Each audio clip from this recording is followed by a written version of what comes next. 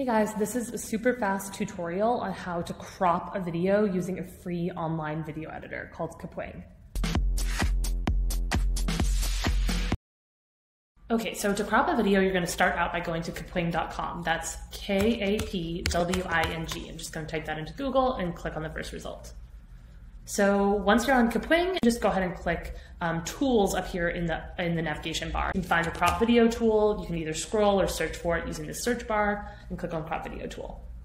Okay, after I'm on the crop video landing page, you can see there's a couple of options. I can upload a video or I can paste a link to a video. Let's say that you have a YouTube video, for example, that you want to crop, you can paste that here.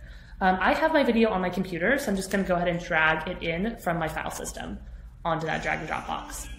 Here's the video that I want to crop. It's a video of a band playing, my cousin's band actually, and I want to crop out the top so that I can post it on Instagram. So I'm going to go ahead and just drag the sliders down to the area that I want to include.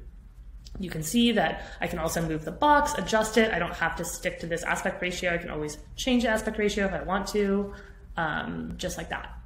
You can also see here there's a couple of preset aspect ratios.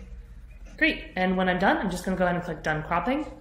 You can see the video crops. I can go ahead and click Publish if I just want to crop the video, don't want to do anything else. I can also do other things like add text on top of the video, add a different audio, or I can mute the video if I want to. I can add a separate scene if I want to append two videos together, or trim it down so that it takes a little bit less time. Once your video is done, you just go ahead and click Publish to create the video, burn it all together, and there is my video, my cropped video. I can go ahead and download the file here if I want to publish it on Instagram.